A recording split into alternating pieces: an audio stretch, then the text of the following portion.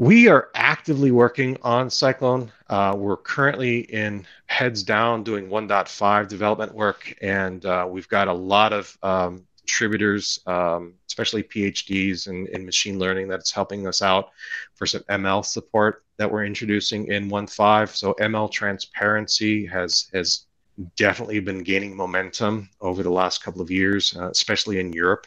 So ML transparency is coming to 1.5 in Q2. Formulation or a manufacturing bill of material. This is the concept of how something was built, whether it's software, whether it's an IoT toaster, or how my service was deployed. What is the formula for making that thing a thing, right? So that support is also coming in 1.5. Low-code application platforms, or LPACs. This is actually one of the number one growth areas in enterprise IT today, especially for citizen development. Neither SPDX or Cyclone today can actually represent low-code applications. We're changing that, which is one of the reasons why we're adding snippet support. And again, our snippet support is going to be very, very different than what you might have seen in SPDX. We are, like I said, we are supporting annotations. We're making our annotation support is a little bit different, though. It captures the same thing as SPDX. However, our annotations can be independently signed, so each one can have a digital signature applied to it.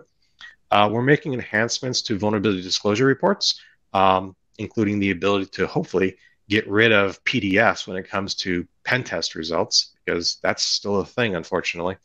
And we're also adding a bunch of other things, including commercial licenses. We're adding a ton of fields just for commercial license support.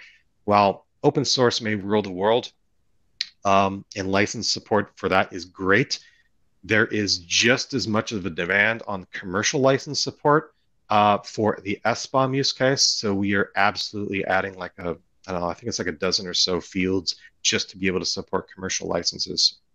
1.6, we're also planning cryptographic bill of materials. This is some work that IBM has done. They basically forked CycloneDX in a way that's backward compatible, and they made a cryptographic bill of material that describes all the different algorithms and all kinds of other things that is useful for identifying risk in a post-quantum world.